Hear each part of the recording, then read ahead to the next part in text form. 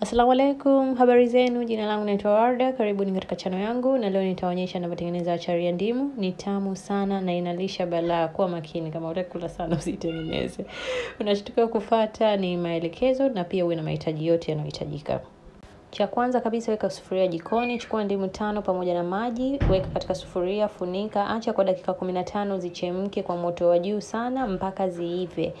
Kama unavyoona moto ni mkali, na baada hapo utaepua na kuzitoa ndimu zako katika sufuria ya maji ya moto na kuweka katika chombo ambacho kiko kikavu ili ndimu zako zipate kupoa.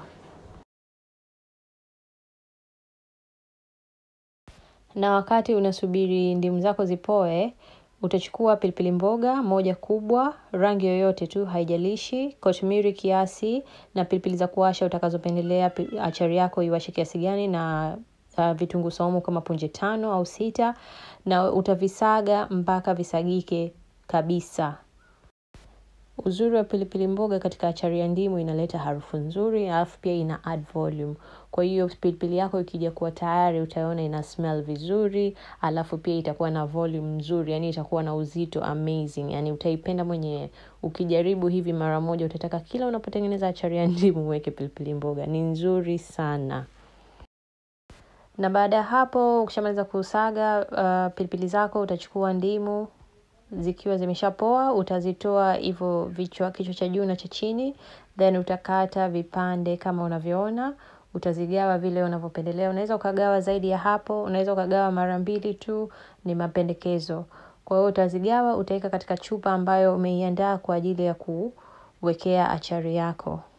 Na baada hapo utachukua uwatu kijiko kimoja cha chai pamoja na rai nusu kijiko cha chai, vyote utaviweka katika chupa yako ya achari pamoja na zile pilipili ulizozisaga pia utaziweka katika chupa yako ya achari.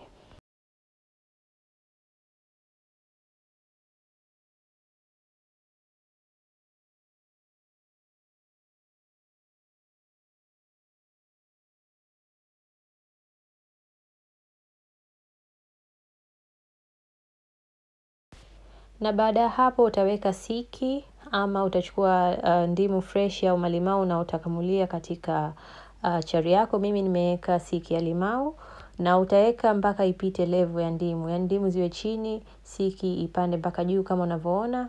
Na baada hapo utaweka chumvi kiasi ambayo wewe unaona itatosha, kwa sababu umeweka siki, chumvi inaweza ikakatika, usisikie katesti chumvi, kwa hiyo utakuja kuongeza baadaye. Na baada hapo utaanza kuweka achari yako sehemu ambayo itapata jua vizuri. Kama jua ni nzuri sana, inaweza kachukua wiki moja tu kuiva na ukaanza kuenjoy achari yako. Kama jua sio nzuri sana, inaweza kachukua hata wiki 2. Kwa hiyo nitawa update kuhusu achari yangu imekuaje kwenye page yangu ya Instagram ambayo ya mapishi, inaitwa East African Food _ utaona achari nitaipost soon ikiwa iko tayari, na utaona achari yangu ilivyokuwa. Kwa hiyo guys, sina la ziada zaidi ya kuwaomba msisahau kusubscribe kama ambaye bado hajasubscribe, kulike na kushare pia.